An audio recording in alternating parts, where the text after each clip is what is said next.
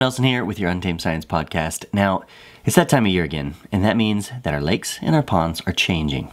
But do you know what that means? The ever-changing lake. I grew up on a lake. In fact, it was the lake that I spent hours and hours skiing on that made me fall in love with biology. So I think it's really important that everybody knows the truth about how lakes work. So today we're giving you a crash course. Of course, the first thing that you have to do is you have to know how to talk intelligently about the lake. And it turns out there's a lot of different zones in the lake. You have the nearshore littoral zone, the open water limnetic zone, the deep water profundal zone, and then at the bottom of the lake, the benthic zone. While we're talking about this, it's important to note that not all lakes are the same. One of my favorites, Lake Michigan. In fact, it's so big that you can actually dive on huge wooden ships. And a lake like that gets mixed really well and harbors a ton of life.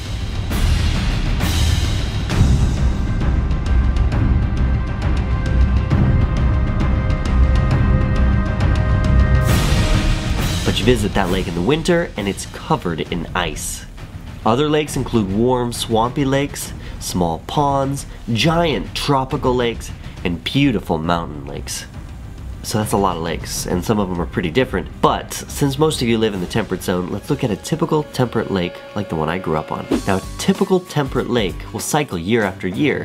In the summer, the sun heats up the surface water, and the wind helps circulate the surface, but a thermocline develops and cold water stays deep. Then, in the autumn, the surface water cools, allowing the lake to circulate.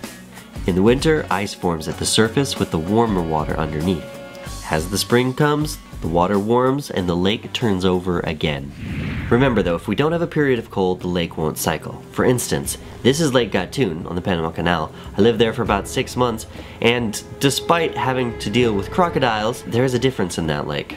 The difference really is that the lake doesn't cycle. The surface doesn't mix with the deeper cold water, and that water remains anoxic. Now the other thing to remember is that any lake will never be around forever, because a lake is actually slowly getting filled in. You see, it works like this. Take this small lake here in the forest. It will slowly accumulate sediment as debris and other material falls into the lake, and then those sediments build up. Over time, they become marshy areas, or will eventually disappear forever.